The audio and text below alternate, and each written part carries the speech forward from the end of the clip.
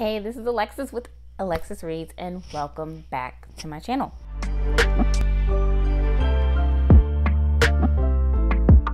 So today is about my little mini book haul that I did, and super excited. I have not been purchasing many books this year, which I'm very proud of, and I actually went on a 4 or 5 month book ban, which I did great with. I did break it, but I've been really focusing on reading more books that I have. First up, I'm actually going to start off with Knockout 2, which is A Quarter Frost and Starlight and A Quarter Silver and Flames. I'm not going to spend too much time on this because I am going to do a separate video of the first books. A Quarter Thorns and Roses. It's really well known. You can find 1,000,001 videos or synopsis over it, but this is a very high fantasy book, adult fantasy book, and I absolutely love it. I'm a personally big fan of this whole storyline, and this is my first Sarah J. Maas read, and definitely became a fan of her and her writing and just everything about the book. So this is book 4 that hopefully I'm going to be starting really soon because I'm ready to dive back into this world, and book 5. So if you watched my other video about some tips about audiobooks, I briefly mentioned that there is an audiobook kind of thing called graphic audio. Do a full cast. Graphic audio is basically a full cast, so you have a different voice actor for every single character in the book. Fantastic.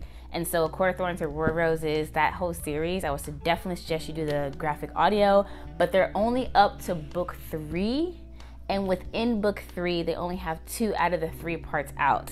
So after I finished it, I had to pick up the physical copy and read it because I could not wait for it to come out, but it's great. So this is book 4 and 5, and hopefully I'll let y'all know my thoughts about it. I picked up 3 other books that are not any fantasy books. They are nonfiction books, kind of self-help, spiritual guide books. So the first one I'm going to start off with is The 4 Agreements by Don Miguel Ruiz, and this book is very popular. It's been around for over 15 years. And this book has been in my life when it came out in the 90s. So my mother was the one who, like, in my household, we had every single type of religious book you can think of, every single type of spirituality. Oops, I forgot. Sorry, I had my mic on. Oh no. Every type of spirituality book that you can think of as well. And so that just opened my mind up when at a very young age. About just different religions, different spiritualities. This book, again, she got when it first released, and so I'm really glad to see many more people are into the book. It's been a guideline for so many, and for me personally, it's definitely my form of a Bible. It's just, like I said, guided me throughout my life. At a young age, I would pick it up, and as I got older, I would just appreciate it more and more because it was in my life. Like at 7 or 8, I definitely did not understand the whole entire concept.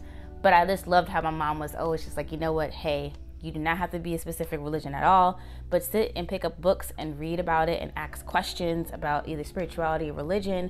And so that's how my household was, which is full of different books. And definitely this one is at the cornerstone of when it comes to any type of spirituality books. This is definitely it. The 4 Agreements, super popular. Definitely recommend you get it. It is short, quick, and easy to read. And the way that Don was able to truly put everything up in a way that is very digestible and you can apply it immediately, that's what I love about it. So this is my go-to anytime things are hard. When things aren't hard, this is just my go-to book. The reason why I purchased it again is because I always lend out these books. I know book lovers, it's hard to let people borrow books because you know you won't come back sometimes. So I didn't receive many copies back. This is probably like my 6th time buying that book. So this book is no longer for borrow at all. The woman at the bookstore, the local bookstore I went to, she said, you know what, it's time to, share knowledge, not books. And I agree, because now I'm going to share the knowledge about this book, but I am no longer having it for people to borrow.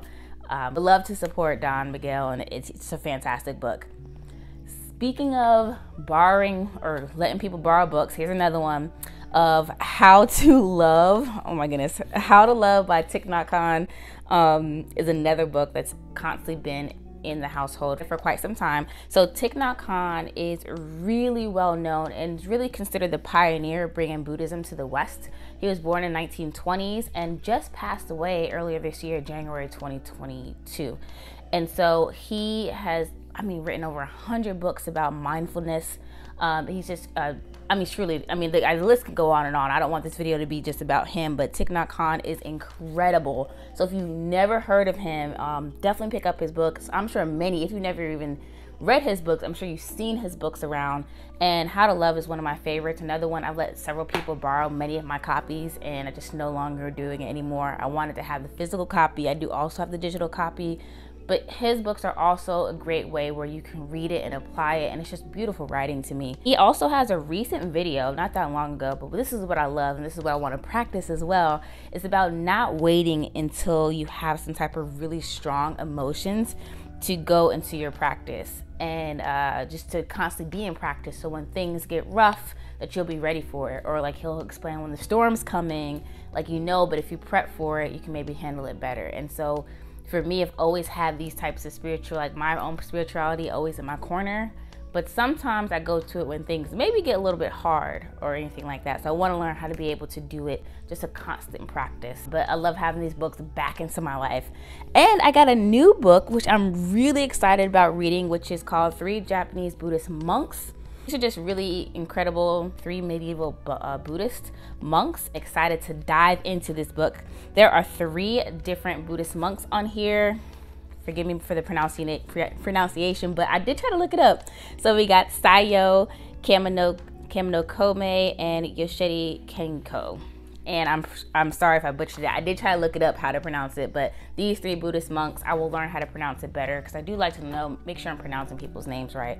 So those are that's my mini book haul, a variety of different types of books, between poetry and just self-help, spiritual guide, and of course just some fantasy books as well. This is Alexis with Alexis Reads. Hopefully this is a quick and easy video for you to watch, and if you're familiar with any of these, or if you're interested in reading them, or if you have some of them, please let me know. Please also let me know your thoughts. And when it comes to Court of Thorns and Roses, please do not spoil anything. I actually have not had any spoilers thus far. But anyways, leave some comments below. Make sure you like, comment, and subscribe, and I will see you at my next video. Bye.